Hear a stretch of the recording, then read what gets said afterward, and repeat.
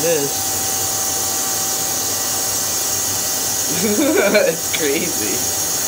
That's really neat. Wow. That's cool. Really cool.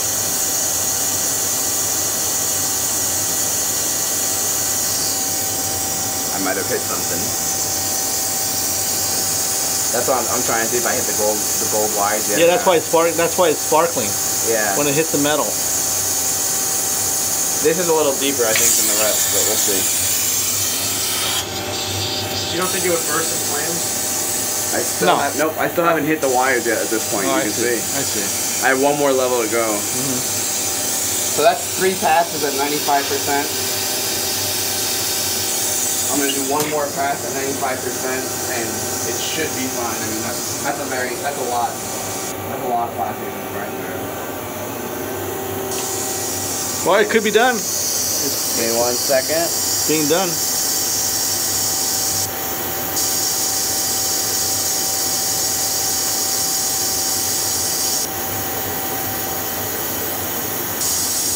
Yep, that's it. When it flames up, that's it hitting now. Now it's for sure hitting something.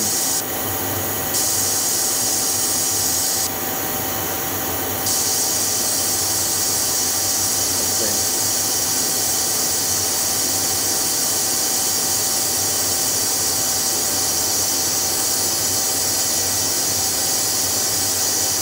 Well, look how deep it went. Wow, that's amazing. That's great. It went all the way this time. For sure. Yeah, I burnt off some of the wires. So this one, I would, instead of going the 4th time at 95%, I'd probably go 75% the 4th time, so I'd go right above the plastic. So I'd do 3 passes at 95% on waveform 0, and then 1 pass on waveform 0 at probably 75%, and it should be fine, with the frequencies matching.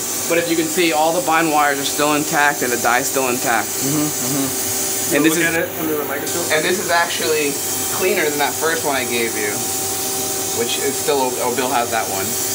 This is actually cleaner than that.